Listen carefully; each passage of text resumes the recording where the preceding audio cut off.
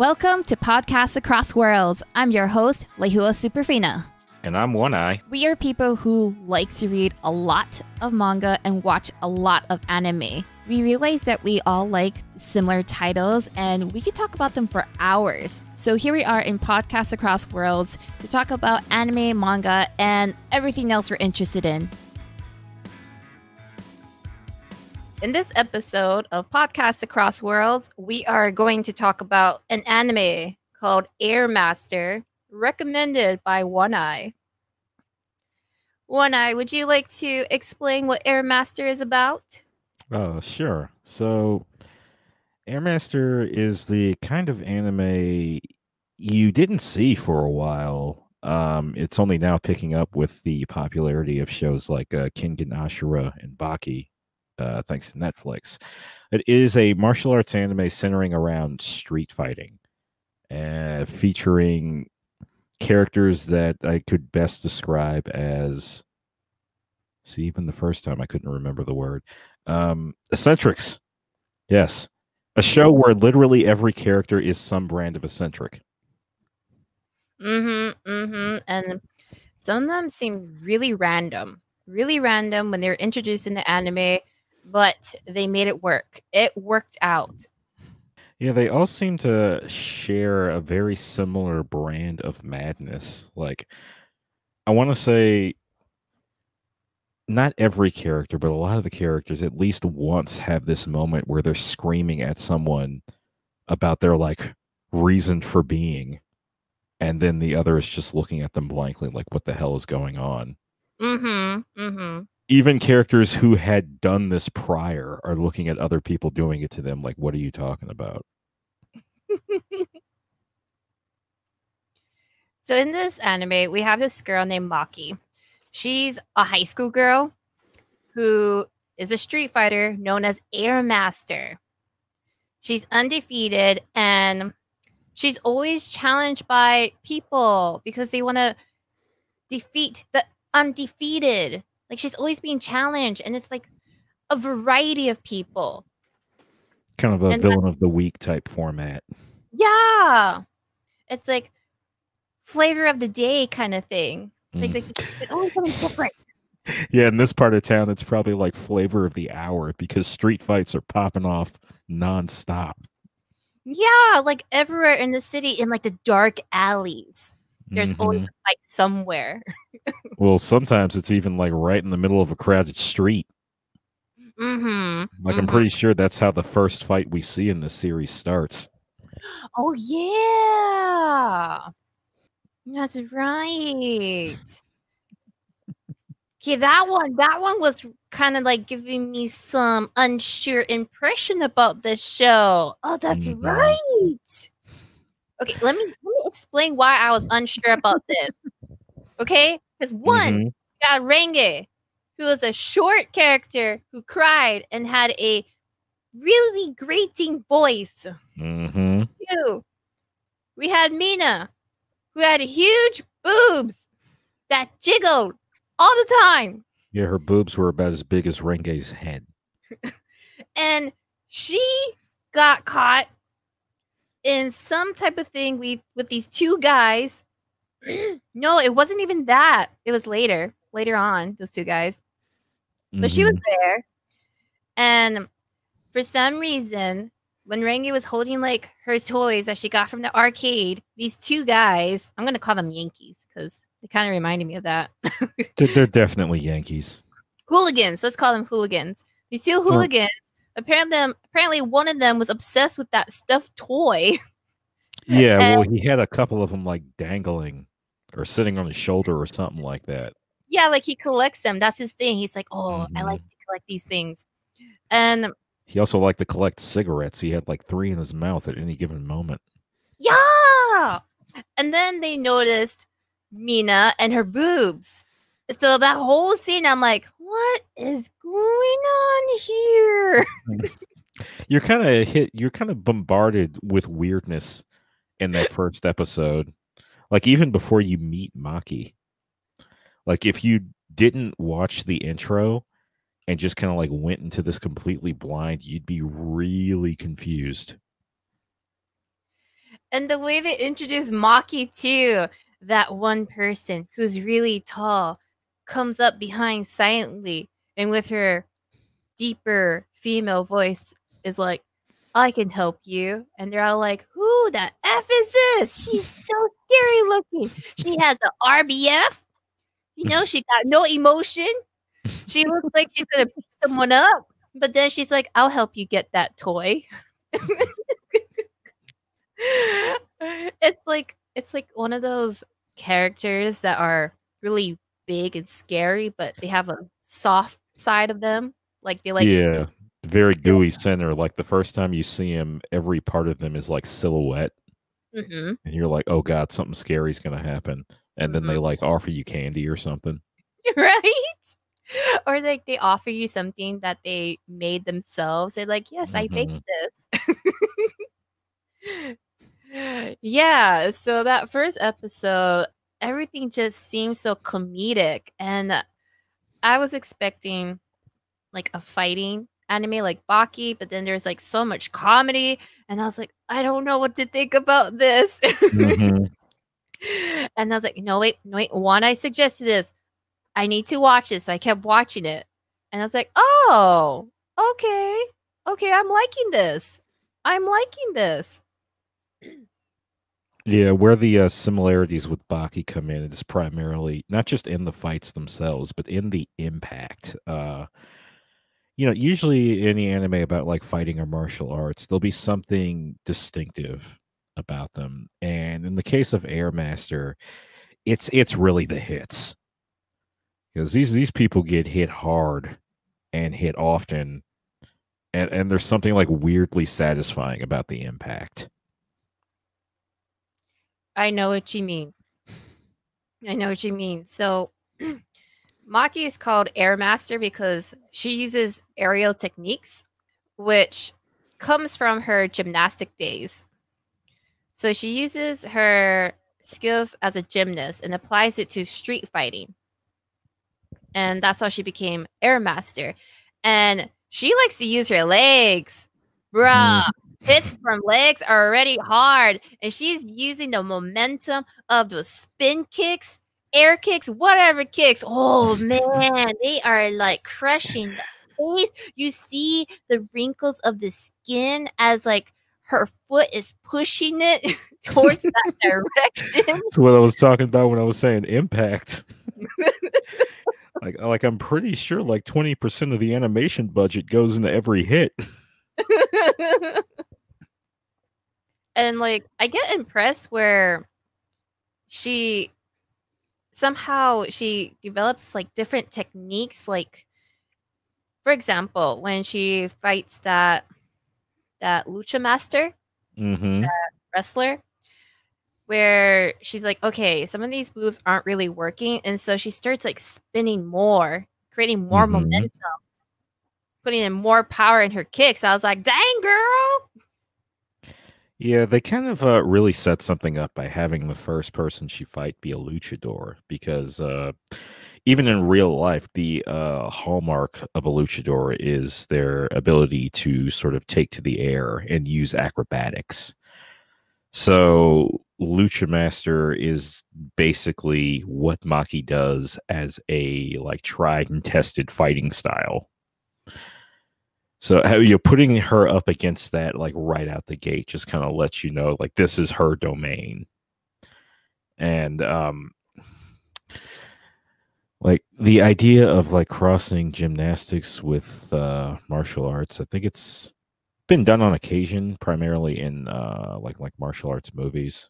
There was Mm-hmm, a mm-hmm. film called Jim Kata that I think was about it, and at least one other film where it was the same thing, where you had like a gymnast then become a martial artist, and and then there's other styles that like mix the two, like capoeira is another one that utilizes acrobatics alongside physical combat. But Maki style is decidedly unique in that it seems to be more like things like lucha libre and capoeira appear to be, how do I put this, like there's a lot of aerial stuff in capoeira, but it's kind of like more dancing in martial arts and maybe a dance first and the martial arts second.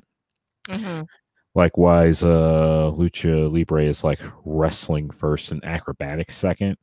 Maki style is acrobatics first and then Mm-hmm. combat. Down to the fact that after a lot of her attacks, she'll have like a win pose. That's basically that stance you go into when you finish your floor routine. Mm-hmm. Mm-hmm. Mm-hmm. She always does that. Mm-hmm. I did wonder, how did she start as a gymnast and end as a street fighter? Because Mm-hmm. when it was explained that she was a gymnast, my thoughts were like, wait, how did this happen? Like, if you were a gymnast where it looked like she was winning, it looked like she was being a champion, Mm-hmm. and then she becomes a street fighter, a really good street fighter, I was like wondering, like, wait, where's that? What happened in the middle? And then they show that her mom died, and I'm thinking, Mm-hmm. okay, so that was the catalyst. Her mom dies, and she loses her drive to be a gymnast. Okay, but then still, why did she become a street fighter? That still didn't explain to me. I was like, but why a Mm-hmm. street fighter? Like gymnast, you think of like feminine, delicate, yet they can do all these moves that require a lot of muscle power. Mm-hmm. Similar to dance, where it's decidedly physical but has an element of grace to it. Mm-hmm. Mm-hmm. And then you get to street fighting, where it's really rough. It's bloody. It's brutal. It's often not pretty. Right, right. And then as the story goes on, like every time she's fighting someone, they kind of hint at she's trying to find a emotion, like a Mm-hmm. thrill. Like she's looking for that thrill and Mm-hmm. not feeling it with these opponents. And like I said before, all these people keep challenging her, and she's like, "Okay, I'll fight you. Bring it." Mm-hmm. And she's just doing it because she can. And then later on, it shows that she's looking for that feeling with these opponents. And I'm like, "Oh, okay. Mm-hmm. That's interesting." Yeah. Like early in the show, she's kind of describes it as chasing a sort of tension. The kind Yes. of like tension, the kind of unease and worry that she'd have before she would go to, I don't know what you'd call it, like a gymnastics meet or something like that, a competition. And once she, starts finding these opponents that really test her, really challenge her, it becomes clear that she's sort of like looking for that feeling you get when you overcome like a challenge or something like that. Sort of like going to that competition and getting first place or like completely acing your routine or whatever it is. She needed both the challenge, the thrill of victory, or even the sort of struggle of defeat, and just the release of the physical release, the emotional release, everything. I find it interesting when they introduce that that's what she was looking for in these fights, because before, Hmm. when she's fighting these people, these eccentric fighters, she actually has to like change the way she fights. Like Hmm. I think he said this before, she's adapting to them, and she Yeah. getting that aha moment. She's like, "Oh, if I do this, I can counterattack them." Like she's having Hmm. those moments, and every time she's fighting a new opponent and adapting, it's like leading her to that, "Oh, am I getting close to that thrill, to that Hmm. missing emotion?" Then Hmm. they do the revelation, like, "Ah, she's looking for that." She's basically chasing that athlete's high she used to get through gymnastics. Athlete high. That's the best way I can think to describe it. She wants that jitters feeling, that nervousness. Yeah, you latched on something interesting with her being able to kind of like adapt in these situations where her experience is primarily through gymnastics.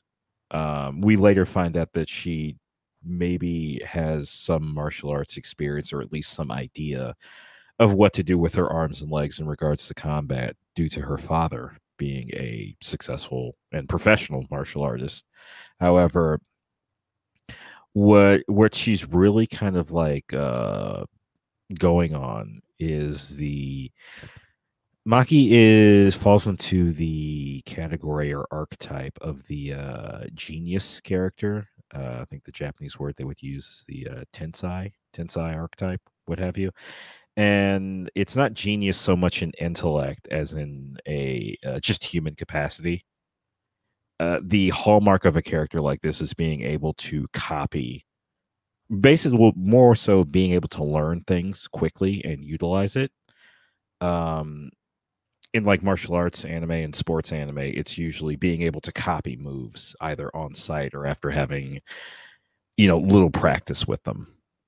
And you'll see Maki do that over the course of this series. Sometimes copying a move that was just done to her, she just saw on the same person that did it.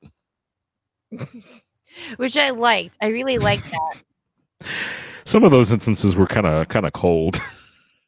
I know. It was like, ooh, girl, that was a like, bird. like she does that to Kai a lot, and it's kind of cold. Like I think Kai's a much nicer person than the series kind of lets on for how much of that she's able to forgive in Maki.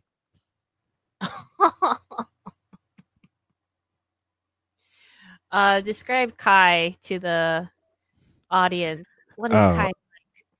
Sampagita Kai is the younger sister of Lucha Master, and she stands out. I mean, on the topic of archetypes, I mean, it's a fighting anime, so technically, like every character is a rival, but she's specifically the rival that does what the main character does. So, like, much like a Lucha Master, she is a luchador as well. However, whereas Lucha Master, he's revealed to nearly be 40 and kind of like losing a step just due to age. Mm-hmm. Kai's definitely still kind of like similar to Maki, still kind of like reaching for her like the peak of her potential.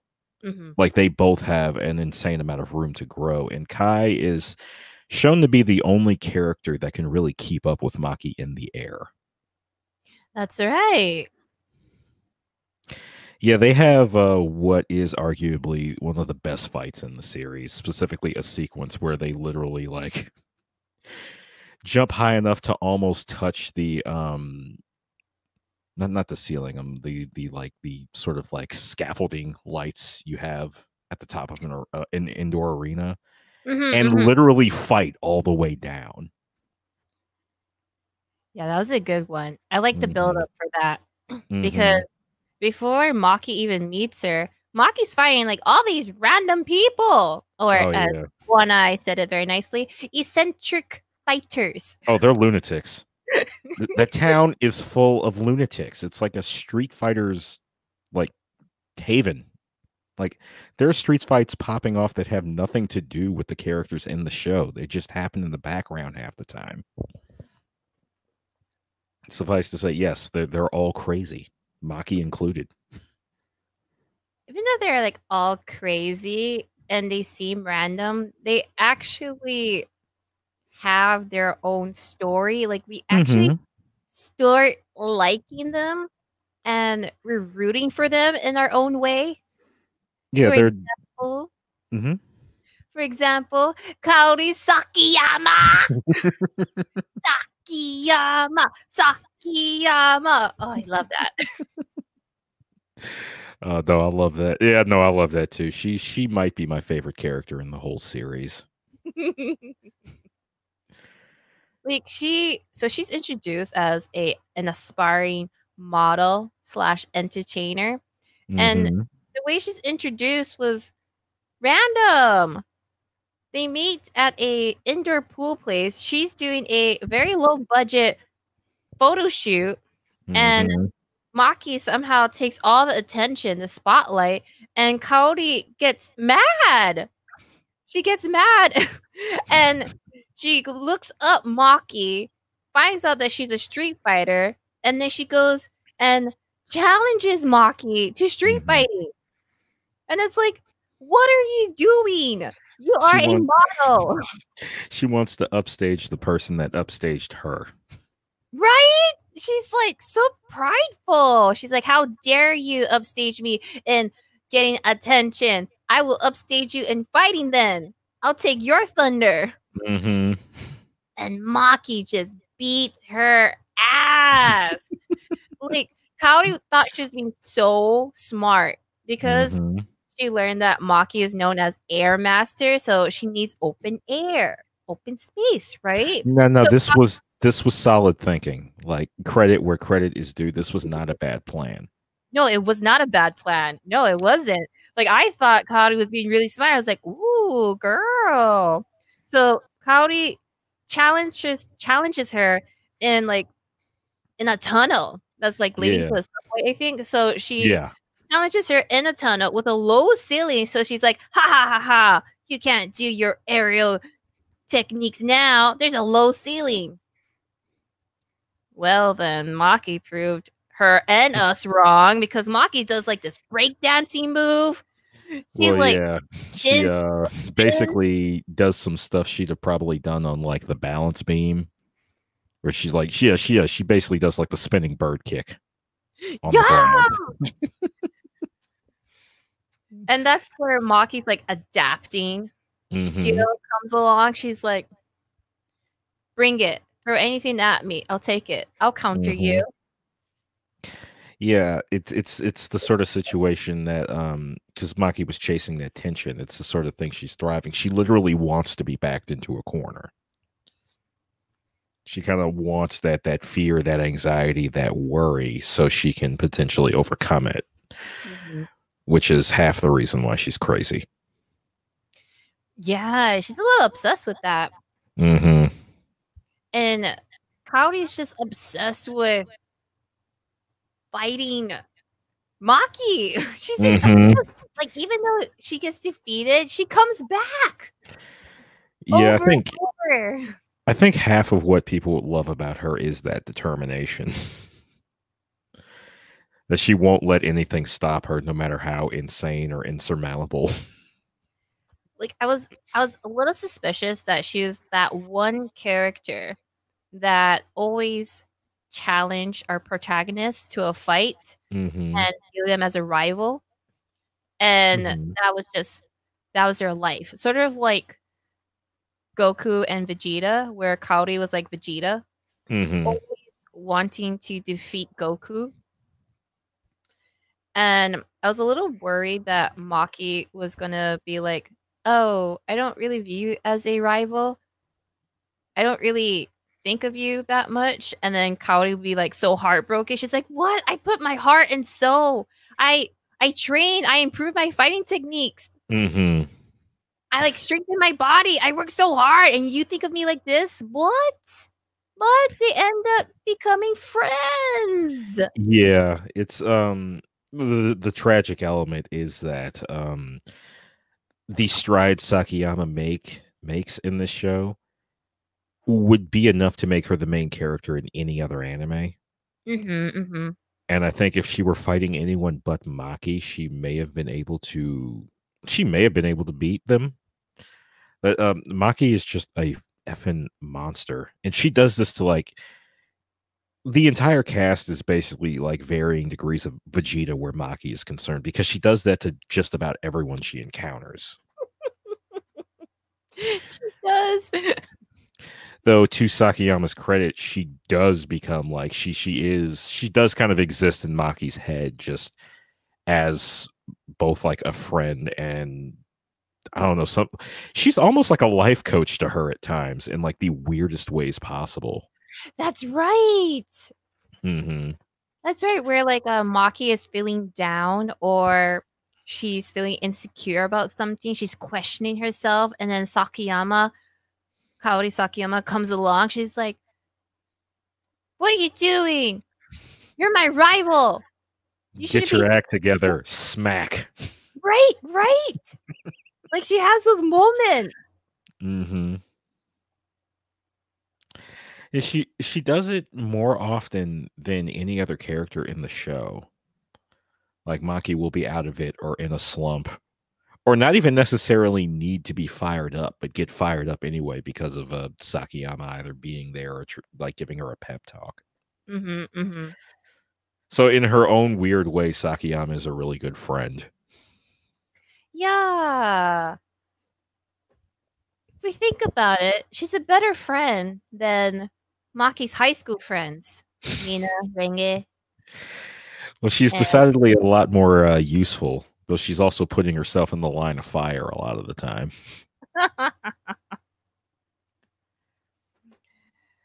uh, speaking of Maki's friends, so Maki has these 4 high school friends: you, Michiru, Mina, and Renge. Mm-hmm. You, Michiru, they just seem like normal people, just regular high Yeah. school girls. They like to go to the arcade. They like to sing karaoke. They're good, wholesome girls. Mm-hmm. And then you get these 2 extreme girls, exaggerated characters. Oh Lord, yeah, like they are like concentrations of anime tropes. Both Renge and Mina. Renge being the supposedly cute child character, and Mina being the fan service character. Renge being a cute child character that is not cute, and Mina being a fan service character that is completely unappealing. Maybe that's mean, but like those boobs just seem unnatural. Bruh, those boobs were supposed to be unnatural. They were a distraction, okay? Like, Like I I hope Mina's doing some back exercises or something because you know those things are putting a lot of strain on her. like the part that I was talking about where there was that first fight scene with the hooligans and the hooligans Mm-hmm. noticed Mina's boobs. Like all she did was like move her shoulders and like her chest bounces. And they're like, "Oh my gosh. Boobs are huge." There's like a 3-second stabilization rate for like every movement she does. Yeah, like sometimes the show actually zooms in on her boobs. Yeah, she has like unique physics too, because there's that point where I think she falls. I think it was her and Reichi, the BMX Kung Fu kid, where they like fall off a building Mm-hmm. and like her boobs like absorb some of the shock from the fall. Oh goodness. Not gonna lie, I do not like Mina. She is the character Oh God. I dislike in Mm. every show I watch. Mina was all the characteristics I don't like. For example, Mm-hmm. 7 Deadly Sins.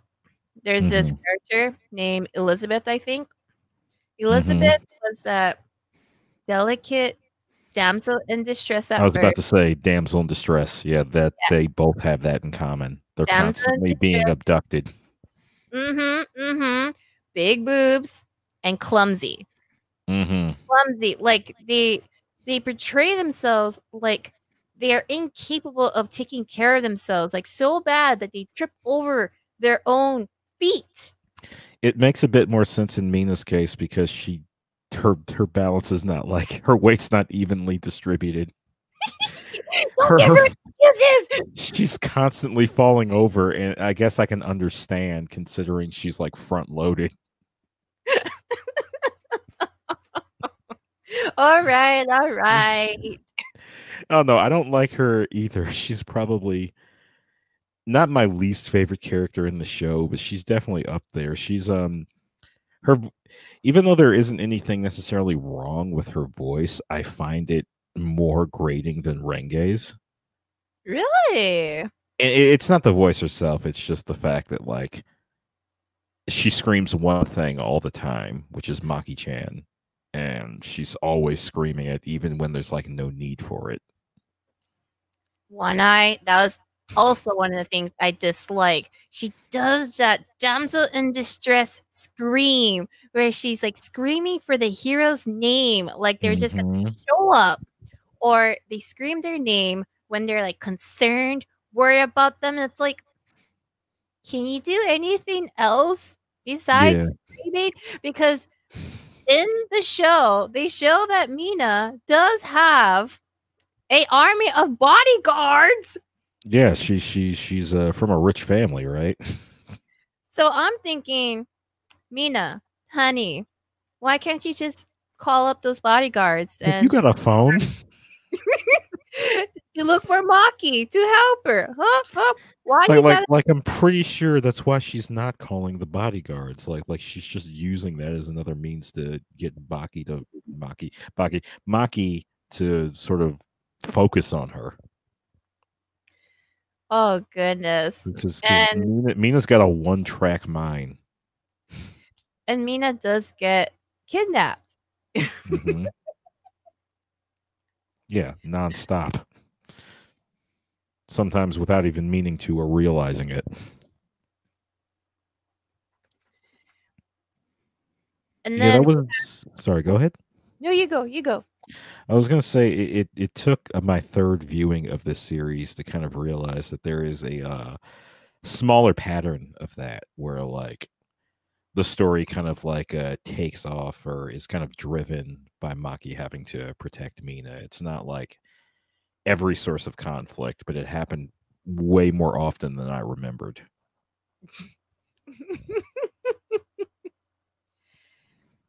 I do remember that Mina get kidnapped, but I only remember one kidnapping. Oh, The big one. yeah, the big one, the one that is like a story arc. Yeah. The black suited gentleman slash the Society of like Honor or Justice and Sincerity or something like that. Yeah, I want to talk about that later on because that was its own whole thing. Really, they really feel like they wandered in from a separate anime. Because I want to talk about Range now. Like I Mm-hmm. know you talked about her, but she was one of my favorite characters. Like she started off as being a character I didn't like because she just reminded me of all the characters I got annoyed with, and Mm-hmm. but then all those characteristics became endearing. Like I didn't like Renge's voice at first because it was a grating, kind of high pitched, rough sounding old lady voice coming Yeah. from a childlike figure. And then they made her eyes huge. And then they made her mouth huge when she was talking. I was like, why? Yeah, Why? it's kind of like how the voice actress for Goku is this old lady, but when she's voicing Goku, it's this really high pitched voice. Mm-hmm. It's kind of like that if you like ran it through sandpaper. And she yells and she screams. And she Renji cries a cries. lot. Yes, yes. And that was the first episode. That was the Mm-hmm. first episode. I was like, oh, I don't like her. Please tell me we're not going to spend a lot of time with her. No, no. But then as I watch her some more and see how her crying kind of like drives people to do things, like she's crying like she wants to eat somewhere. So they're like, okay, we'll eat at this place. Mm-hmm. Or like some of the other characters that like pop in, they're like, oh no, I'm so sorry. And it's like, oh, that character doesn't seem as bad as they first showed up as, because before Mm-hmm. they showed up as a jerk that wanted to fight, but they actually like Renge. Okay, you're cool if you like her. You're good. You're a good person. And then there's like parts. Okay, Renge is also a gluten. So there are parts where Renge is like, I'm hungry. And then someone offers to buy her food. She's like, really? And all the other girls, high school girls, are like, food. Yes. Free food. Yes. Mhm. So that gluttony part of Renge helped in the story. Hmm. You know, you did. I think with both of those, you kind of latch on to something with interest, something of interest with Renge, and that she is kind of like an arbiter of morality in that show. Like she ends up being the reason why a number of characters befriend the group, namely Sakiyama and Skino, the jackhammer dude. And in both cases, I think it relates to food. 'Cause I think Sakiyama was trying to get information from Renge and bought her dinner, or she bought the whole group dinner as an apology for something, and then she gives Eskino what little money she had in her pocket so he could buy breadcrumbs. Yeah.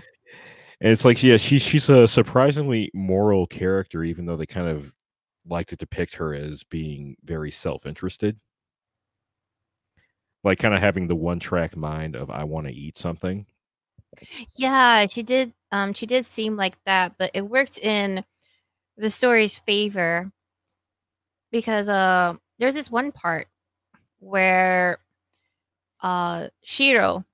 Maki's dad, was Mhm. talking to this guy. I forget who this guy was, but Oh, the third ranked grappler dude, yes, the third rank fighter. So they were like in a yakiniku place or something like that. the Korean barbecue. Oh yeah, it was Korean barbecue. They even said it. So they're at a Korean barbecue place, and then all of a sudden the girls show up, and Reng is like, "I'm hungry, feed me." It's like, no, And I'm not going to feed you, Papa.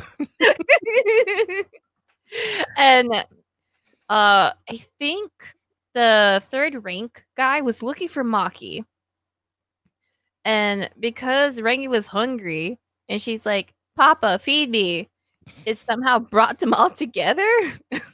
Well, he wanted. It's a funny thing with like the crying. Like it's normally supposed to be, oh, you feel bad because you made a little kid cry, so you'll do what they want. But often in Renge's case, it's because her crying was so grating, they just wanted it to stop. But yeah, in that case, it's because she kept calling. He told Maki that he would treat her and her friends if she called him Papa, even though Mhm. like Maki refuses to acknowledge him as her father, probably because he's so immature. But Renge, wanting food, decides to start calling him Papa, and he treats them to make her stop. That was a good one. That was a good episode. Mhm. Yeah, it's yeah, that is a weird thing. It's funny that it took me watching 3 times to, like, pick up on that, but, yeah, she's the source of a lot of positivity in spite of her being kind of an obnoxious character. Like, it's not she's pulling people in because she's the cute character, she's pulling people in because she just does right by people, even though all she's really focused on is food 90% of the time. Food and Mhm. her cat.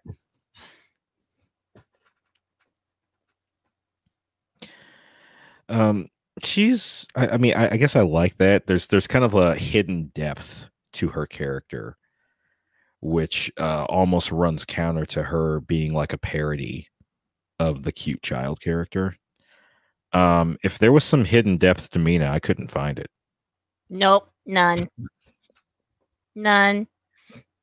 I literally thought Mina and Renge as like satire characters, like they're the Yeah. villain of other Hmm. shows. I was like, That's what they felt like to me.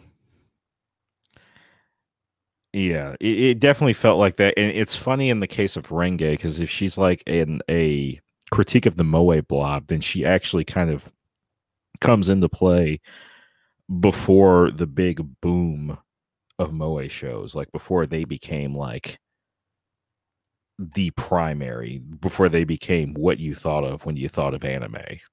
mm-hmm, mm-hmm. which would be in like the later aughts, closer to the end when the market kind of I don't know if it like I think it kind of oversaturated in the States, and needing reliable money became more of a factor outside of the US. So they were kind of anime became geared towards the diehards, and the diehards were all about moe at the time.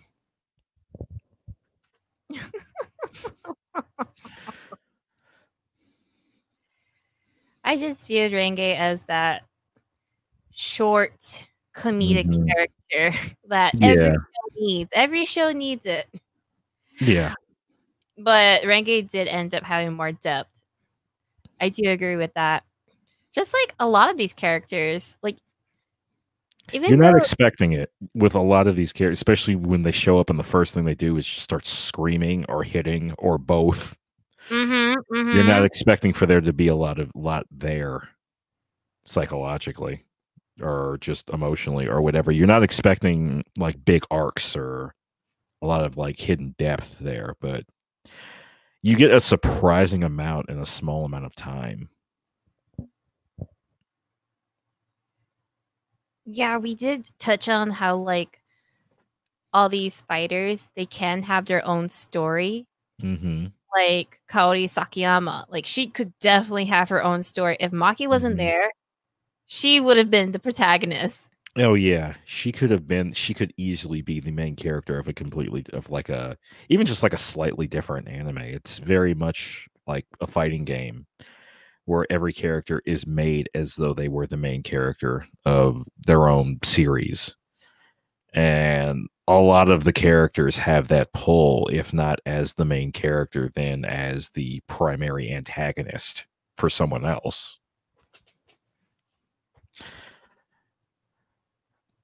Like was that group of like black gentlemen? The black suited gentlemen, the alliance of justice and sincerity or something like that. Bruh, that felt like a show crossover. Yeah, it felt like they wandered in from like Otoko Juku or Crows or any of those shows, any of those just like delinquent shows. Yeah. It was like so random too. It was like, what are you? Why? Yeah, they show up with their own cast of characters. They did. And like there's like a story in that group. Like what was the leader's name? Oh shoot. Kenjiro. Even his name Kenjiro. Kenji, how many protagonists, how many main characters are named Kenji? Yeah. And like he was the leader and his thing was like punching, right? Yeah, he's basically like an evolved brawler. His two hallmarks were speed and punching. Basically, he goes really hard in a single direction, which is not only a description of how he fights, but also just the kind of person he is. And he's like so strong that he can fight against animals in the mountains. Like he even killed a bear, man. Yeah. So yeah, there's a little more to that in that I think their school is located in Hokkaido, which is home to some like really harsh winters and really big population of like giant ass mammoth animals. Like usually when you have extreme conditions, the animals either get bigger or more ferocious. Kind of like polar bears out in the Arctic. They're actually fucking enormous. So all those animals he's fighting are like extra powerful. So like for him, I felt like that thing was so random how he popped in, and I was like looking at it, I was like, what show are you from? Like why are you here? Yeah, if someone had told me that arc was crossed over with another anime, I'd have believed it. Because they even have their own dedicated like background characters, like character designs you see in the background with those characters that you never see after they leave.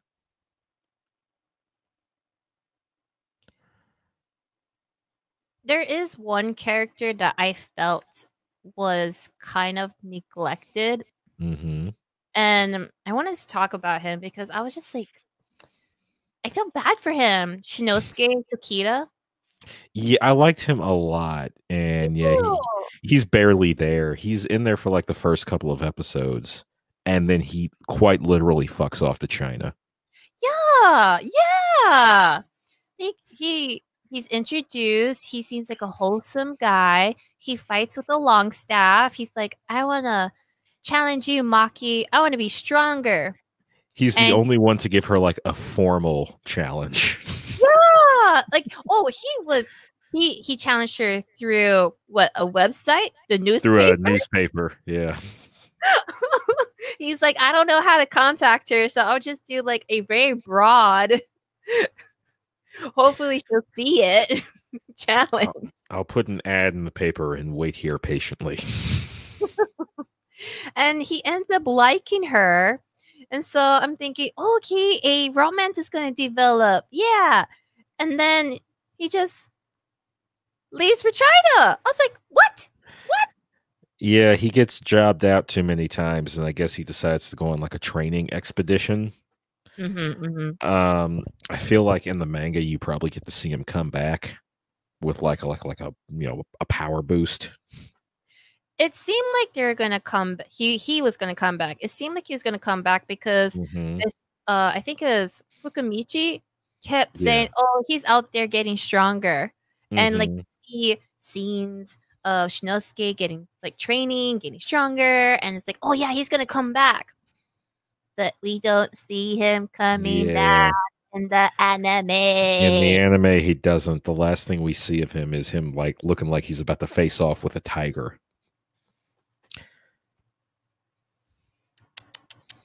I was like, man. Yeah, I liked him from the start. He was just kind of like a nice change of pace from all the like loud screaming people. But I think it's during the arc with the black suited gentleman where he reveals he has some experience with the drunken boxing. Oh yeah. That's right. Yeah. Drunk Shinosuke is best Shinosuke.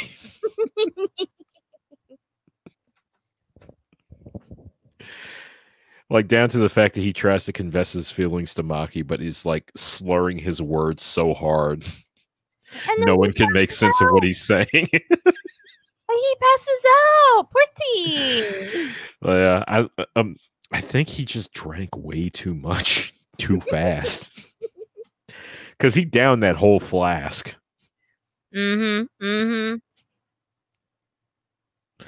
Like I gotta hope that like it was like beer or wine or something in there. God forbid there was hard liquor in there, because that kid probably almost died if that was the case. Another character I want to talk about is Julieta Sakamoto. Oh yeah, that guy. I thought he was so interesting. I was so piqued by him. I was like, why is he so strong? And so he just, okay, so when he's introduced, this is also random and weird.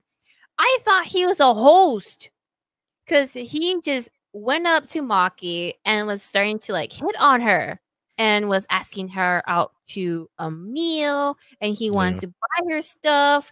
And I was like, he's so creepy. Yeah, like he went all in. He's pretty suavely dressed, so I thought he was gonna be like the ladies' man type character when I first saw him. But then he starts coming on way too strong, and he's probably the only character up until that point, I should say, that got a decent amount of build up. Like I think it's his introduction that is like the first actual arc in the series, which they're usually about 3 episodes long with a recovery episode after the fact. But so I was expecting him to be strong. I was not expecting him to kick a girl out of her shoes and then kick a salaryman into a second-story window. Like, the level of strength this guy has is ridiculous, and some of it shouldn't be surprising because he's actually kind of gigantic. Like, he seems to be about as tall as Maki, and is nearly as wide as a car. Like he's got an impressive amount of musculature to him, in spite of the fact that his everything about his demeanor screams that he doesn't exercise. As a matter of fact, like everything kind of like said about him in regards to fighting indicates that he's got a lot of like if we can talk about it like a MMO type thing. It's like he has a ton of abilities and they're all passive.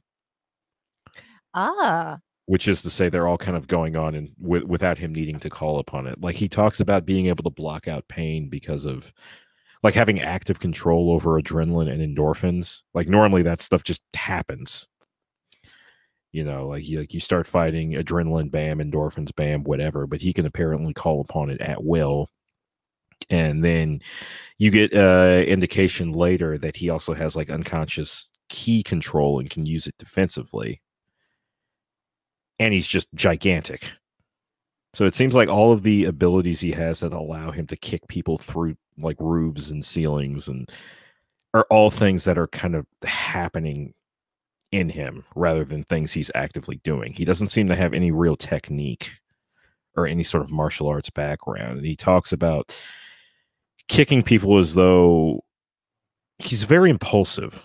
Like even the way he moves is very impulsive. Like he talks about him like kicking people almost as though it's happening subconsciously, like outside of his own conscious want. Like it's a bizarre thing where everything about him as a fighter is fascinating to me, but everything about him as a person is kind of abhorrent.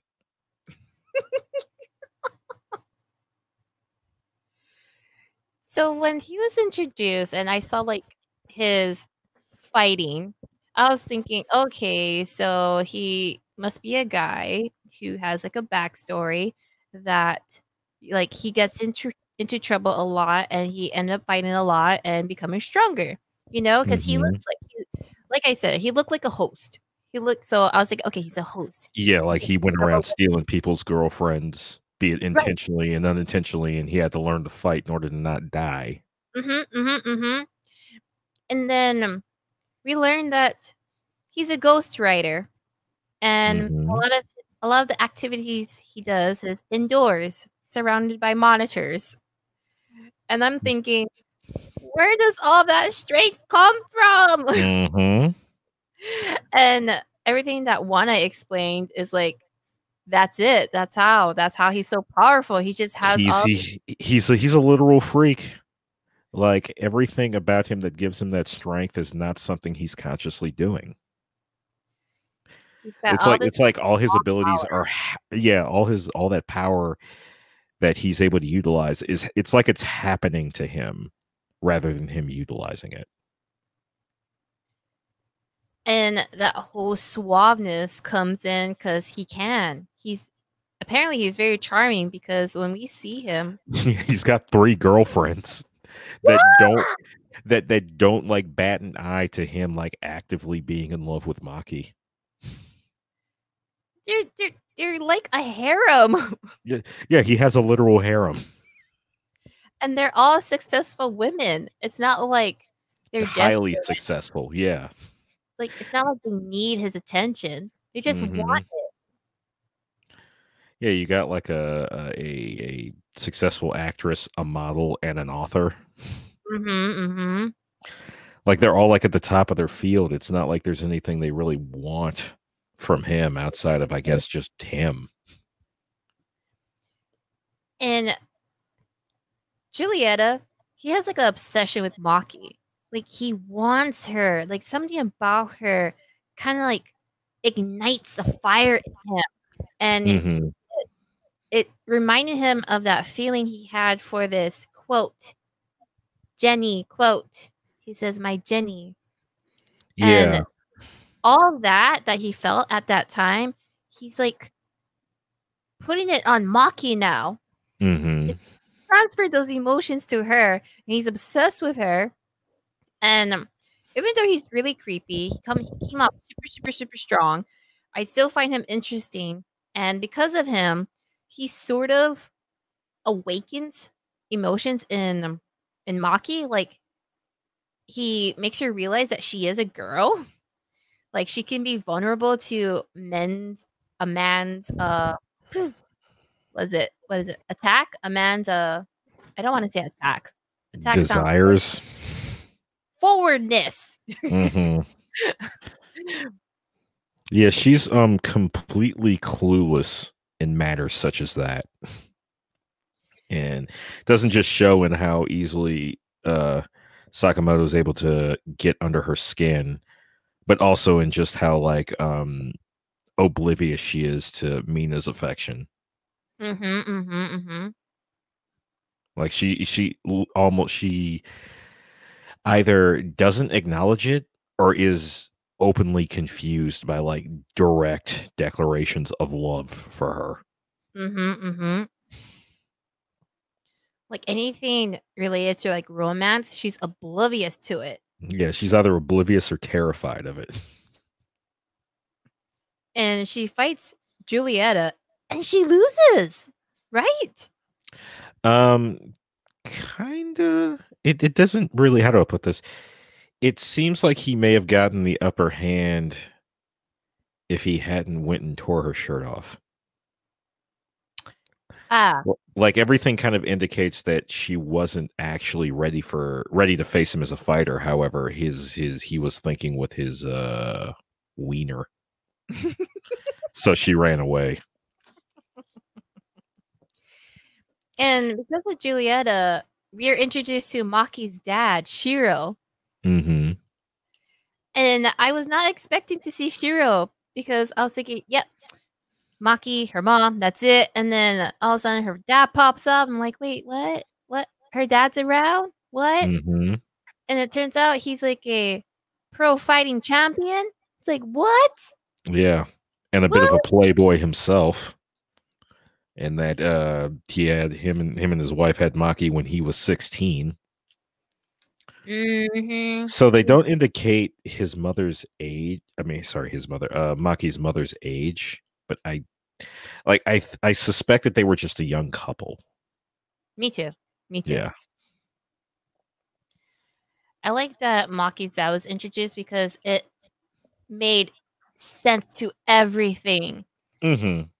Like, remember when I said that I was like wondering about the whole transition between being a gymnast to a street fighter? Yeah. Shiro was the answer. Yeah, be it consciously or subconsciously. That's another thing she had familiarity with. You know, because I mean, and she's somewhat estranged from him. There's a indication that him and his mother, sorry, him, I keep saying his mother, him and Maki's mother may have like divorced at some point, or maybe it was just he got it with someone after she passed. But yeah, there's some estrangement between the two of them, though I don't know how much of that is the relationship with Maki's mom, or if it was just because Maki thinks her father's an idiot. There is a decided difference in maturity between Maki's mother and her father, though. Yeah, definitely. From what I could tell from Maki's flashbacks of her mom seemed more strict. More strict and on schedule, like yeah, she did seem to be decidedly more organized, more yes. But not to the yes. But not to the point that she wasn't also just a loving and caring mother to Maki. Like she's able to drill her as a coach, but she still, you do get at least like one moment of her like just being kind with her. And then you see Shiro, Maki's dad, and he just seems like a totally relaxed guy. He is a goof. Yeah, yeah. And when he's introduced, he's like in this building. It looks like an apartment complex. That But it's turns out, actually his dojo. yeah, yeah. And he doesn't look like the guy running the dojo. He doesn't. No. He looks to be about the same age as all of his students. Yeah. So that whole contrast between him and Maki's mom, I can see why it didn't work out, but you kind of gotta wonder, how did they get together? Like how? But Could oh be well. opposites attracting. Yeah. Yeah. Or that the young days, it was a time when Maki's mom didn't know better. Like she was just following her heart. Oh, but anyways, I like Shira. I liked how He's I was funny. yeah, he's funny. And I was surprised that he could teach Maki. Like that part where she's like asking him to fight her because she wants to like learn like what is she missing? What's that thing that she needs to do to overcome that fight? Because Yeah, I think she's doing that so she can totally beat up Julieta. Yeah. Well, she knows Julieta is going to be a problem.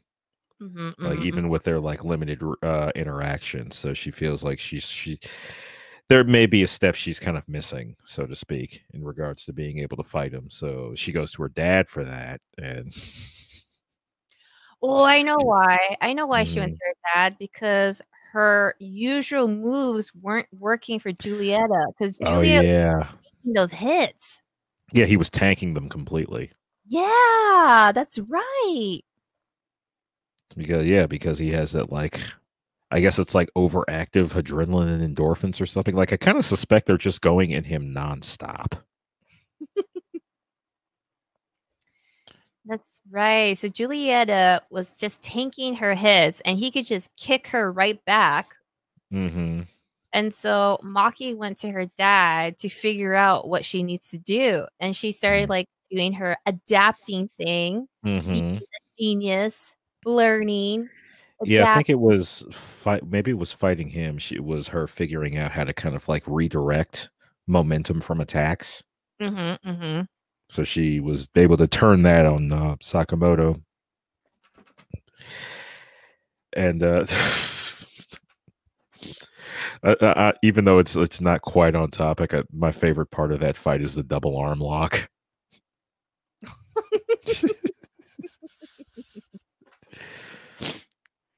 Just because that seemed to be like the one point where he was actually kind of getting irritated with Maki. It's like, I'm trying to be nice, god damn it. I think that's when it started, when Maki started she started to take in other fighting techniques. Yeah, I think so. I think that was like, if she wasn't already doing it, then that's when it kind of got like, it kind of became a part of her repertoire of just like, okay, absorbing other people's techniques and then making them her own.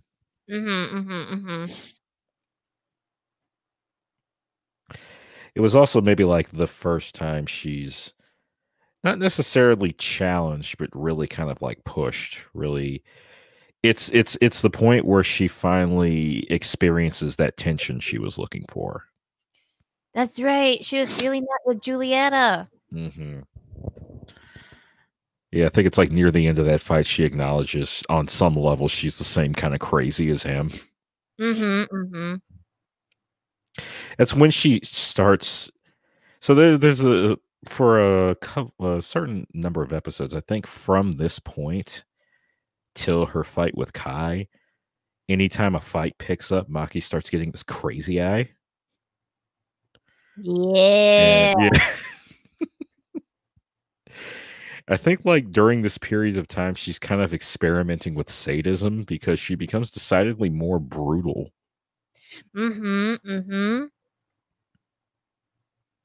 Like almost to a point where it's like you said, like lunatic or obsessed or crazy to Yeah. the point where she's on that obsessive drive to look for that moment. Mm-hmm. Yeah. Yeah, she's like scaring her friends doing that too.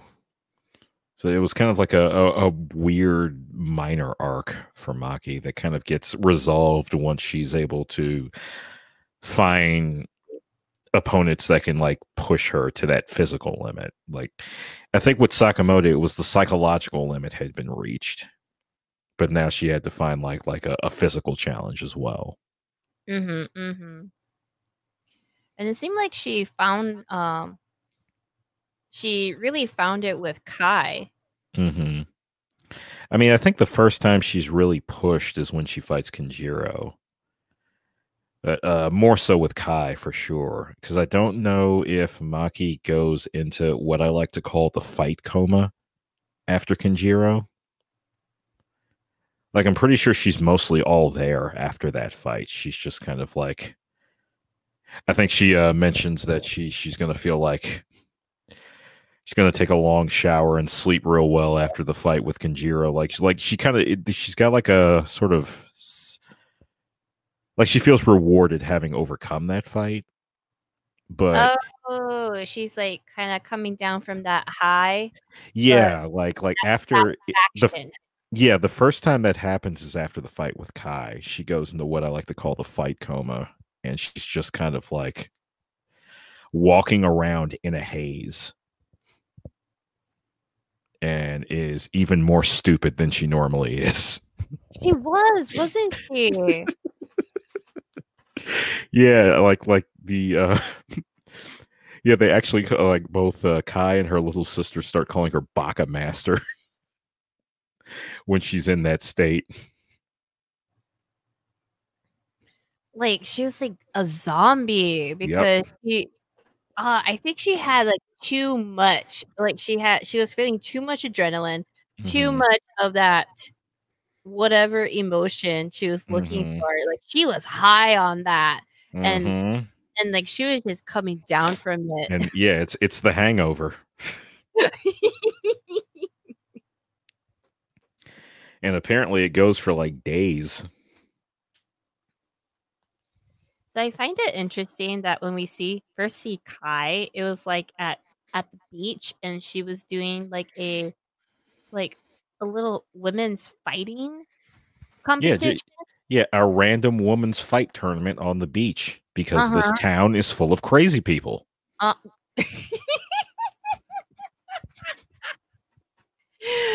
Yes, yes. Like every I think this town just like operates under fighting game logic. Like having like tournaments and fist fights or whatever are as normal as having like a farmer's market or something. You just where you do we have room for it? Yeah, we'll put it here. Seriously, man, seriously. And so Kai and Maki are introduced there. And for some reason, Maki couldn't fully fight with Kai, but Maki was like, I want to fight her. Mm-hmm. Because Well, no, Kai was exhibiting similar fighting techniques as her, yeah? She was in that yeah, aerial. yeah, she was fighting like in the air, same as Maki. Uh, her being a luchador, that's kind of her bread and butter. The reason why the fight didn't happen is because Maki, I think she needed a mask in order to participate, and got one from this other tiny. This was a tiny woman now who gave her this mask under the condition that she referred to herself as Shizuna Mask. And Maki decided to call herself Fight Man instead. So while Renge and this other tiny woman were like fighting, they accidentally hit the self destruct button. That was Because for some reason, for some reason, that mask has a self destruct.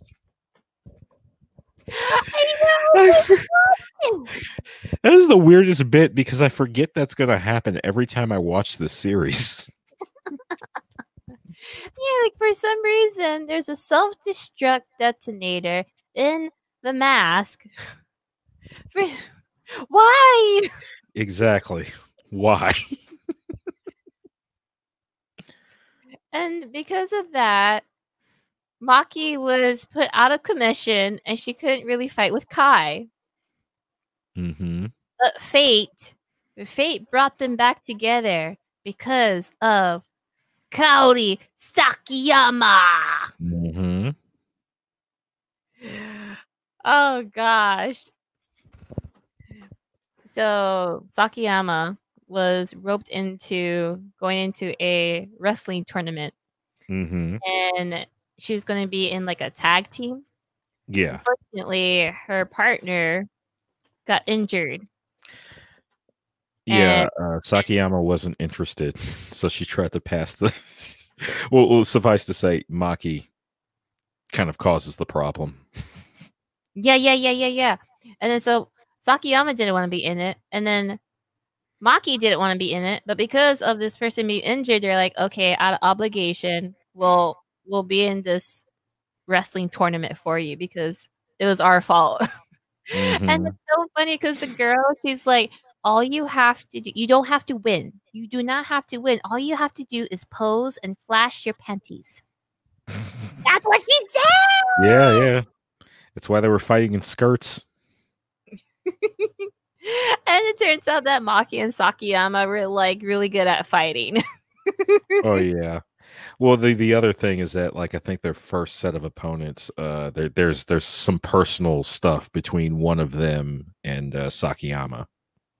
Yeah, they gave a backstory for Sakiyama. Why she's so prideful. I Mm-hmm. like that because we like Sakiyama. We're like, yes. Yeah, like if you've reached this point in the series, chances are you're already endeared to Sakiyama because, in spite of how prideful she is, things don't always go her way. It's not like there's like a bunch of life elements that kind of like feed into her ego. Quite the opposite. Everything seems to work against her. Yeah. So her pride is very much hard won. And if that didn't already tug on your heartstrings, then kind of getting this backstory where she was kind of working to overcome bullies in high school, and her success spited them to the point that she was like assaulted by them. You yeah, I think like the real death knell for me, like the point where I was just like, okay, I'm gonna crawl into this computer and fight this lady for her, is when you find out she's deaf in one ear because of that attack. Like that shit fucked me up. Yeah, that like hit me in the heart. I was like, all Mm-hmm. this time you're deaf in one ear? What? Like Yeah, and this it wasn't like a random accident or something like that. It's because people literally attacked her.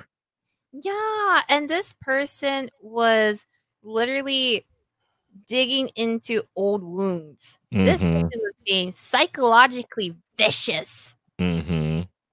Oh yeah, she was probably like low grade psychopath or something like that because like shit was just evil. Mm-hmm. Mm-hmm. Like she had no remorse for it, and it Was made mad me at Sakiyama for it. yeah. I was like, Sakiyama, Maki, beat her ass. Like, I really wanted Maki to beat her ass because I really Mm-hmm. thought that Sakiyama was not mentally ready for it. Like, She she, kind of wasn't. Like she even had to admit herself she was honestly scared. mm-hmm. And even Maki was like, I'll hand her for you. I'll take Mm-hmm. her on. And Sakiyama's like, nah, I got this. Yeah, where she reveals her special move. Oh yeah, the one that she like built up. She was training to use Mm-hmm. against Maki. Yeah. Yeah, it was a key strike, like the first one you see in this series, actually. They call it like reverse osmosis or something like that. I think it's like you use ki to disrupt the natural flow in the body, like the natural flowing of things in your body, which I think is why a bunch of water shoots out of you every time you get hit by it.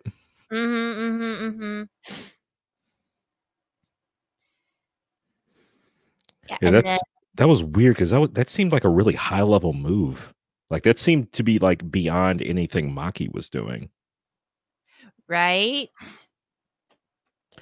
Like it's kind of what I was talking about, where I was saying the strides Kaori makes would easily make her like the main character of any other show.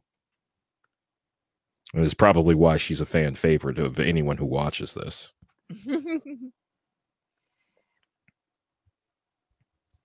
And then after that, they go into the next fight, and this is the reason why I'm like Sakiyama, because it seems like Kaori Sakiyama found herself. She found her groove Mm-hmm. in wrestling and taking over the mic and talking smack in it. she had a live mic while sitting in the audience. Wait, was it her own mic? Like I don't know if she did that herself or if someone gave that to her, give them a raise. She found her element. She found her element with wrestling. Yeah, she's really the perfect fit because I think in any other scenario, you would expect her personality to not be so abrasive, for her to not be so like loud, outspoken, prideful, and just like combative. But like every part of her just fits perfect in pro wrestling. And she gets to have that fame she wants. So I guess it was kind of like, even though it wasn't necessarily the end of her story, you still kind of get a happy ending of sorts for her. Right. Like I was happy for her that she finally got her fame. And it's funny how she started out aspiring to be a model, which is an occupation where you need to take care of your body, make sure that it's pristine for the jobs. And she ends up being a wrestler where you get roughed up. Yeah, though it's still not necessarily out of the cards for her. She's just got to like maybe avoid some hardcore matches, or maybe she just can't do any swimsuits for fear of scarring. But other than that, she seems to recover very well. Oh yes. I mean, after getting beat by Maki, she just gets right back up the next day and challenges her again, Well, yeah, that's another thing. She's definitely got the endurance for wrestling, too.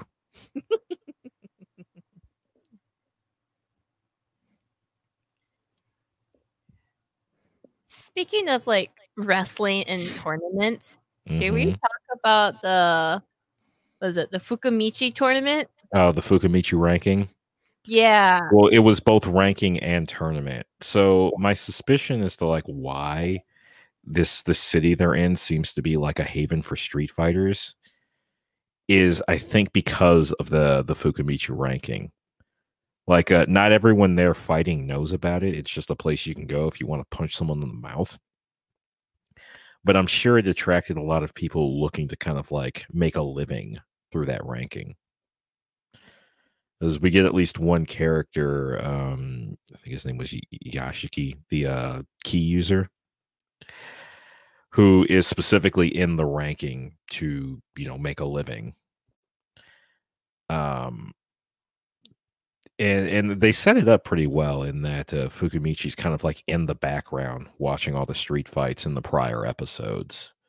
But it's sort of a weird simultaneously ahead of its time, but sort of that bit of the future that everyone was expecting, where it's like a streaming service, except you use it to watch street fights. That seems to be where Fukamichi gets his money, and then he pays the fighters based on who they fight and whether or not they win.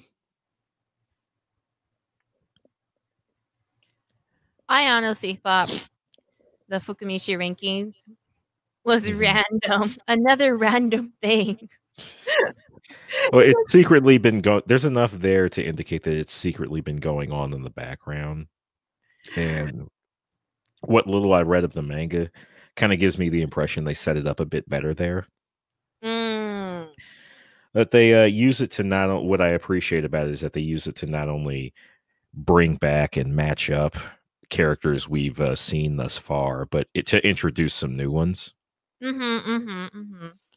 Like I mentioned, I think I don't know if it was in our previous attempt to record it, if I mentioned the fight between Maki and Kai is arguably the best in the series. Oh yeah, you mentioned it on the previous Yeah. record, not this one. Okay, so that there's two in that running for me. One is that fight, and the other is the fight between Kai and Kinjiro. Explain it to the audience. Okay, so we've already been introduced to Kinjiro, the guy who feels like he's from a completely different anime, and Kai, the Sky Star, the only person able to equal Maki in the air. Both of whom get pulled into the Fukamichi ranking. So the Fukamichi ranking is kind of going on in the background. You become a ranker by defeating a ranker. You take their rank, and with it, every win you get gets you a prize based on the rank of the person you defeated. So outside of the ranking itself, Fukamichi, after he's pulled in all these characters we've been introduced to, then puts on a tournament within the ranking to kind of match up the best he had before with these newcomers to, further an agenda that remains kind of mysterious up until about the last episode. One of the big matches in this is the fight between Kai and Kinjiro, and talked about this series kind of living and dying on like not just the fights, but the fights themselves being really very much about impact. And some of the hardest hits you will ever see in this series happens in this fight between the two of them. I think the hallmarks of which being like Kai vaulting off of an overpass to hit Kinjiro with a Sky Twister press, and then Kinjiro using a truck to hit Kai with like a vaulting punch. Damn. Yeah, it's brutal. They are all over the place. It is a street fight in every sense of the word because they're both like making heavy use of the environment in ways you didn't really see prior. That's right. They're going all out because they really wanted to rank up, and they were both each other's obstacle. Yeah, they're both of them. Their primary focus is trying to fight Maki. Yeah, because they didn't even have a place yet, right? They didn't even have a ranking. No, they both got a ranking. Kinjiro was formally brought in by Fukamichi. I think he took like rank 11 or something like that in like the low teens. And then Kai took the rank from Yashiki Oh, because that's right. Yashiki attacked Kai because he thought she was the airmaster. That's right. And Yashiki was like what, rank 9? Yeah, he was rank 9 prior to being defeated, so he went and sort of tricked the guy who was ranked 8 so he could take his rank from him. So there's these guys over here, and then as One Eye said, the Fukamichi rankings gave everybody opportunity to introduce these other characters. All these people, they're just so different. They're like from all over the world. I literally thought of Street Fighter. Mm-hmm. When I Specifically saw that, I bet specifically that bit on the roof where you had all the fighters gathered. yeah. That's my favorite part of the series, honest to God. And they all specialize in certain styles, techniques. Yeah, they all had their own thing going on. And I'm just wondering, like, why are you here? What's your story? Money. They're trying to make some money But why do you need money? to eat. They gotta live. And you think people like that can keep day jobs? It's like they live and die on fighting, and like here's this like means through which they can make a living off of it. I mean, like, Lehua, be honest with me. If there was like another part of town you could travel to where everyone's like podcasting, and it's like, okay, if you make a podcast and this many people look at it like immediately, not like you got to go through an algorithm and then set up like sponsorship and this, that, and the other thing. Like literally eyeballs to dollars in this part of town. Like everyone goes in there to watch you record your show live, right? You telling me you wouldn't go there and do it? I would totally go there. Mm-hmm. Money. I'd be in there with you. Yeah. Easy money? Sure. Yeah. Me, you, and Spirit could go out there and kick the shit out of everyone, figuratively. But like okay, so the reason why I'm thinking this is because you remember Yuki Minaguchi? Oh, the scary lady? Yeah. Yeah, the scary lady. The scary lady who looks like she's a doctor. The scary lady who looks like she's a doctor and she's got money already. Mm-hmm. I was like wondering about her. I was like, why are you here? She sort of reminded me of Maki, where okay, so Yuki has an RBF too. You know, she looks like she has no emotion. She looks bored when she's fighting. Yeah, up until the fight with Maki, she just looks really, really bored. So I thought she was like Maki, where she's looking for that thing to ignite that fire in her. Mm-hmm. It seemed like it. It seemed that was her story. It is, but I don't know. It's definitely not the same sort of combat high that Maki is seeking. It's decidedly more vicious in her. Like, I'm kind of wondering if maybe she has some like psychotic tendencies or something like that, because she is just everything about her is violent. Yeah. Like she gets a little bloody with her attacks. Well, yeah, her primary means of striking are like knife hands. Like Mm-hmm. literal stabbing hands that literally stab.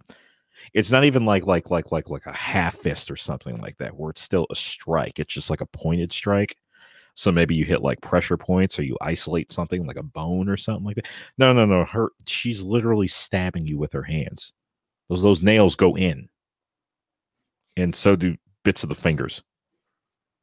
She literally scared me. Yeah, she did too. She's a bit extreme for me. Like all the I don't want to say happy go lucky, but it was a little upbeat. The story was getting upbeat. You know, you're just being introduced to all these characters. They're kind of goofy. Well, yeah, they're all like eccentric and sort of crazy. Yeah, the fights themselves are violent, but the people aren't really. Like I think the key thing here is like sadism, which doesn't seem to be especially present, except for maybe like Maki in that one sense where she was fighting Kaori and losing her goddamn mind. But and that scene is meant to be uncomfortable. Whereas like everyone else, they're fighting, they're hitting the hell out of each other, but there doesn't seem to be any sort of like glee in the actual pain being inflicted. It's just, yeah, I'm fighting, I'm doing a good thing, this is awesome. Whereas like Yuki seemed to really be kind of reveling in the violence itself. Yeah. In a way that the other characters didn't. Yeah, and I was a little worried for Maki. Mm-hmm. Maki, you gonna be okay, girl? Like, damn. Yeah, she took more hits in that fight than I think she'd taken in the entire series prior. Like, it's a weird thing with Yuki. She kind of does to Maki what Maki had been doing to everyone else. Yeah. And then, like, fortunately, Maki gets right back up, and then she has another opponent to fight. Yeah, that was so it's around the time the Fukamichi ranking starts that I think they're kind of hitting fast forward on the series. Because I want to say it's around this time you start getting a lot of incomplete arcs. And one of them being Maki never kind of getting that revenge fight with Yuki. Right. I like another being that Kai, even though she basically resolves to go back into the world of wrestling and conquer that before she tries to face Maki again, it happens in this way that you don't really get a resolution. She just kind of wins the tag titles off screen. It's not, we don't get to follow her, watch her do that, and then kind of train with Maki. And like we were saying with Shinosuke, we don't get to see him come back from China. I think another with the second to last episode, you find out that Yashiki and Skino are actually cousins, and that Skino used to bully him. And I was thinking, okay, Yashiki's going to get his revenge, but no, he just kind of like regresses into that state he was when he was getting picked on. And I'm like, okay, that seems like another loop we didn't get to close. Like it seemed like it literally just got opened for us. Like, okay, here's another character arc, and they don't do anything with it. You sort of get a closed arc with Kinjiro once he kind of comes out of his funk after losing to Yuki, but we don't really see anything happen beyond that. A lot of characters just kind of like show up for one more gag and then they're gone. And I think if I had to point a finger at it, I don't know for certain because the very little of the Airmaster manga was translated and fan translated at that. It never got a licensed release. It's that the manga was still going on when the series kind of came to an end, but everything about the series kind of indicated that the Eternal was like the last boss, so to speak, if we still stick with video game logic. So you still had the Eternal to deal with. So it made sense that Maki doesn't win that fight. It definitely felt like the end of a season rather than the end of a series, even though they kind of closed the loop, so to speak. When I was watching this, I was surprised that was the last episode. I was like, wait, what? What? No. There has to be more. And there was no more episodes because it really felt like there was like an open ending. But now that you mentioned all the stuff you said, it did sound like they were tying loose ends with characters, or they just left them. Or we're setting up plot points for season 2. Right, and like season 2 never came. Yes, Shinosuke being a really big one. Like Shinosuke felt like he was gonna like come up again. Kai felt like she was gonna come up again. And we have Maki's younger half sister. It seemed like we're gonna see some development from her. And because Maki lost twice to 2 other people, it sort of felt like they were gonna come back again, and she was gonna fight them later on.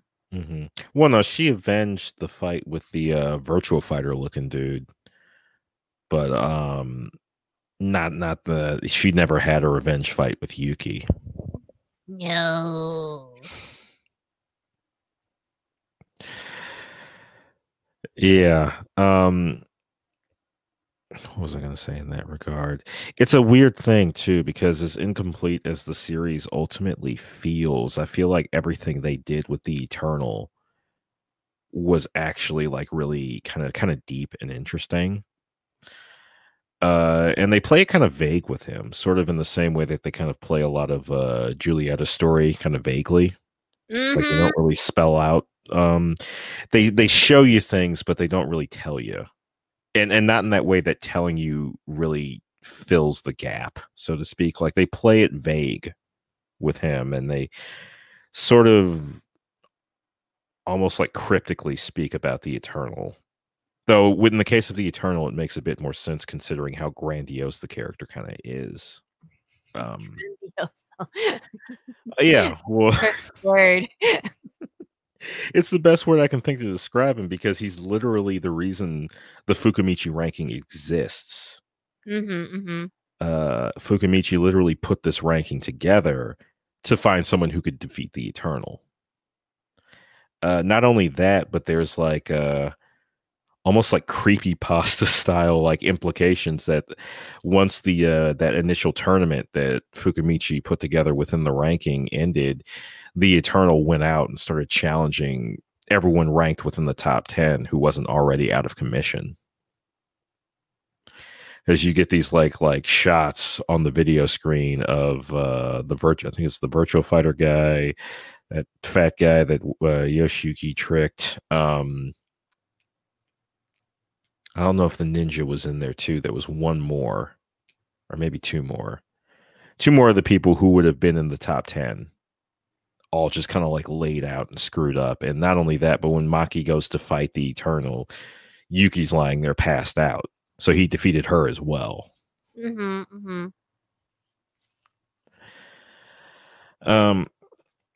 Yeah, it's also in that last episode you get the entirety of Maki's backstory. And the other half of the reason why she probably went with fighting outside of her having some familiarity of it due to her father is also just an outlet for the sheer amount of bad feelings she's feeling, not just because her mother passed away, but also because during her sort of like last, again, I don't know what the proper term for a gymnastics competition, whatever is, she fell, and the show indicates that it was literally the last thing her mother saw. So she's got some psychological like hangups, trauma, what have you, associated with gymnastics, even though her mother had no bad feelings about it whatsoever. I think Maki's got this idea in her head that had she not fallen, her mother would have still lived. Yeah, because she was telling her mom like if she wins, her mom has to live. I mean, Yeah, she's like, if I win this, you'll live. If I go to the Olympics, you'll pull through, right? Like she was like bargaining with it at that point. Yeah, she was banking on that. Which I think is like one of the literal steps of like what is it? Just kind of like dealing with like grief or trauma or something like that. Like the last step is acceptance.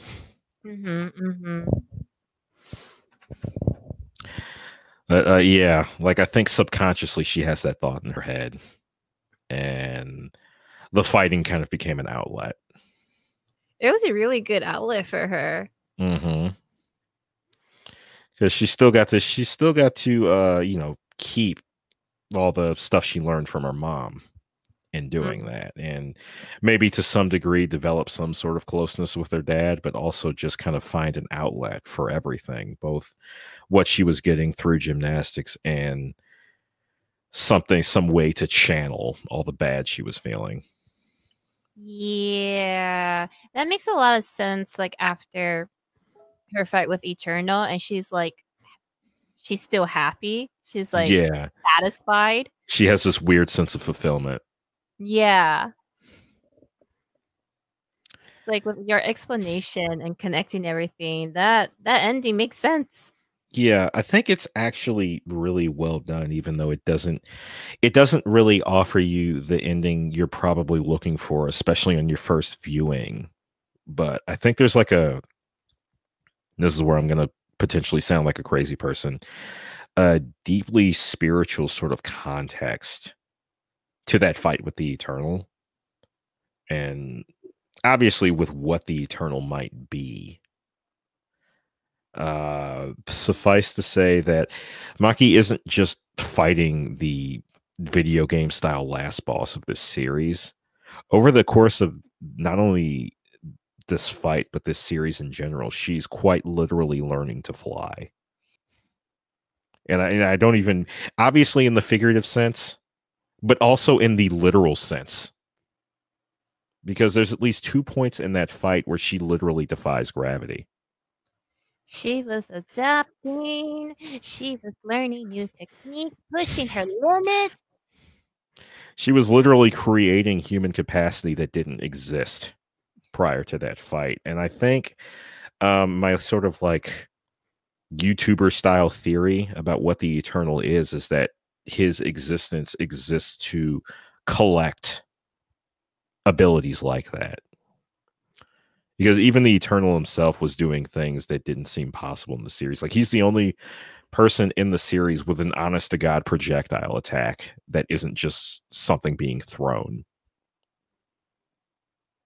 Like he does it at least 2 times. He swings his arms. I think the first time he does it creates, I don't know if it was a key strike or air current, but it like slices through a concrete pillar.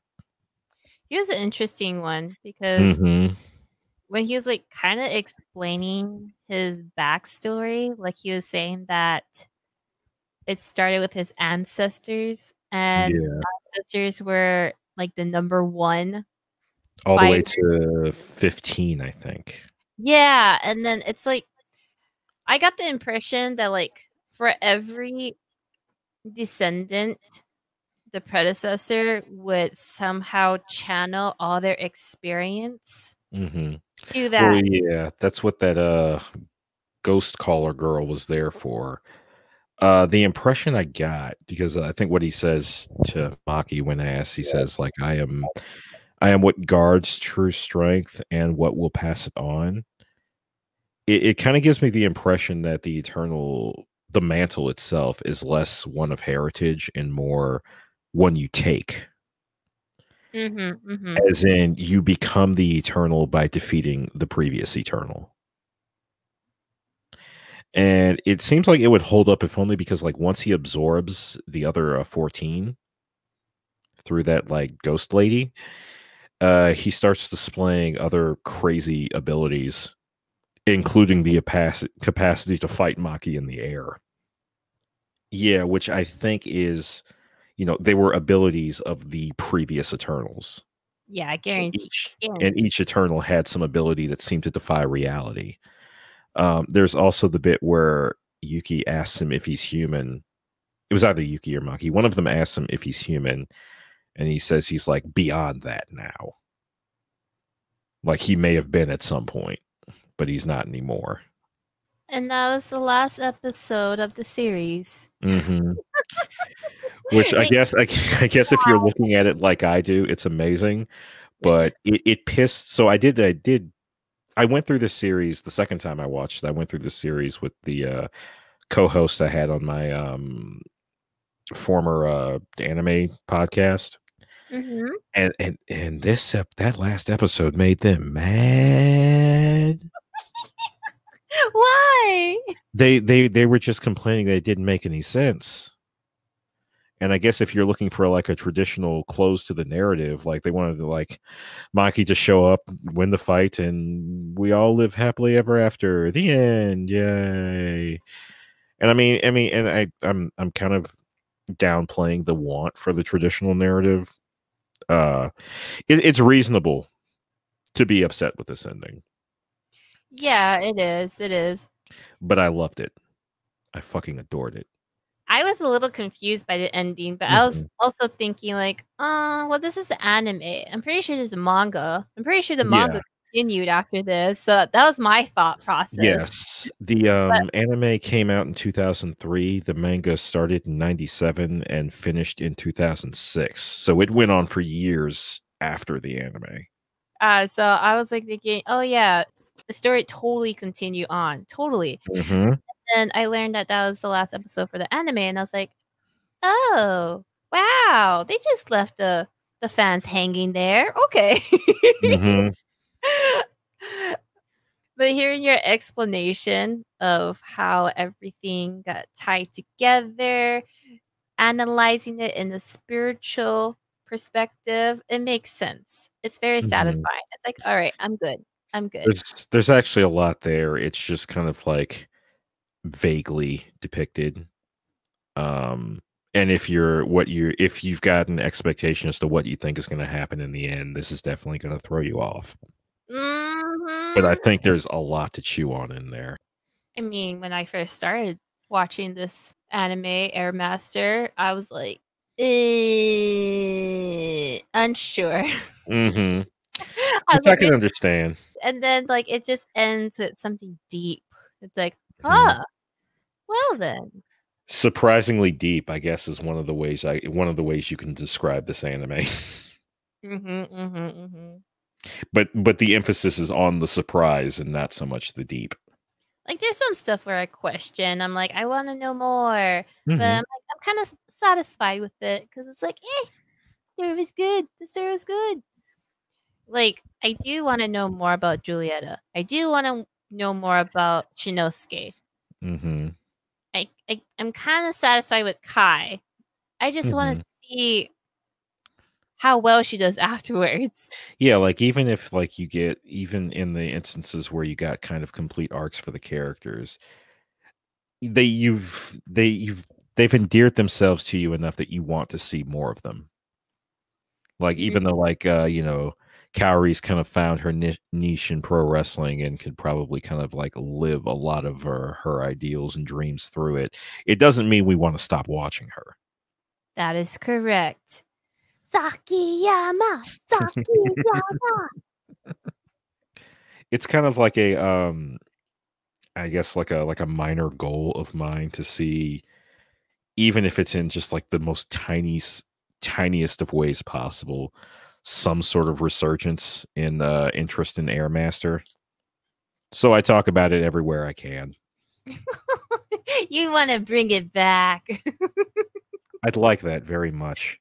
I mean, Let's I it. miss I love this anime and I miss anime like it. Ah.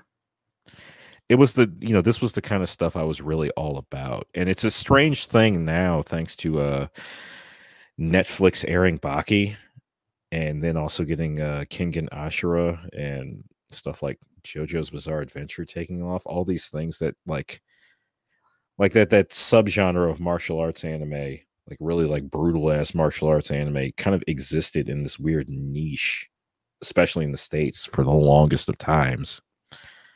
And now there's like a small but like vocal following for this sort of thing. So I think it'd be like a really good time for people to notice Airmaster again. That is so true. I don't watch Baki or JoJo Bizarre Adventures, but Mm-hmm.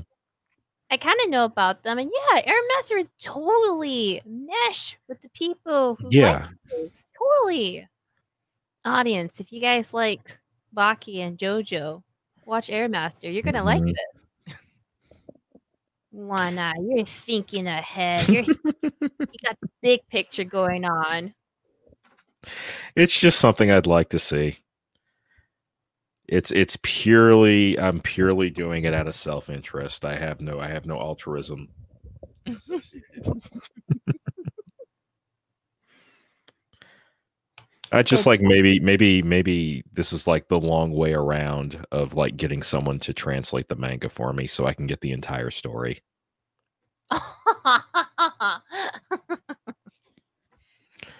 Actually, let me see if it even exists. Because it's probably not in paperback, but probably digitally. Let me see. Let me see. I'm gonna check out this website I've been hearing a lot about from anime tubers. Mm-hmm. This website called Bookwalker. Oh, isn't that the one they're all like plugging? Yeah, they all are. Yeah, they are. They're all plugging this. So it's pretty much like they have pretty much all the manga that's been scanlated on these websites and more. Nah. Of what? course. What? What? Oh yeah, it like barely any of it got translated. Oh, come on now. You should translate this. Like, come on, guys. Wow, they got like some random stuff, but not Airmaster. Fine. I see how it is. They don't have Iron Walk John on here either. And that upsets me. That one's really hard to find. But I guess I can save that for another day. Yeah. And for everyone who has been listening to podcasts across worlds, it is time for the PAW Question. Every episode we ask the audience a question. If the platform allows it, you can answer in the comments. If not, we have a Discord. The link is available in the description. You can click on it, and then there's going to be a thread for Podcast Across Worlds and PAW Question. From there, you can read the question, and you can answer either in the anime or the manga. Now, in episode 10, the PAW Question is, have you seen the anime God of High School, the one that's based off of the webtoons? If so, what do you think about it? If not, why haven't you watched it? Let us know. I'm Lehua Superfina, host of Podcasts Across Worlds. You can find me on all social media platforms at Lehua Superfina. Weekly, I upload videos about video games, manga, and candy masks on youtube.com/Lehua Superfina. I also stream every Tuesday, Thursdays, and Saturdays on twitch.tv/Lehua Superfina. I am Lionel, aka One Eye, aka Jumper Cables. Don't get too confused if you find me being called something else somewhere else. I just have too many nicknames. But when I'm not here co-hosting on one of Lehua's shows, I'm doing any number of shows on Hey Listen Radio. You can put heylistenradio.com in and you'll find it there, or where we upload directly is soundcloud.com/heylistenradio. I have a now dead anime podcast there, and we do have the live Hey Listen Radio show coming out weekly. On Twitter, I am currently not Jumper Cables, at Otaku Connect. And that concludes our episode of Podcasts Across Worlds. Thank you all for tuning in. Keep reading manga, keep watching anime, and keep listening to Podcasts Across Worlds. We'll see you on the next episode. Huge thanks to my Patreons and channel members for making this video possible. If you also want to be part of the Superfina party, you can click over here or become a channel member. Don't forget to subscribe so you don't miss the next video. And I do stream live on Twitch every Tuesdays, Thursdays, and Saturdays. Hope to see you guys there, and I will see you on the next video. Fist bump!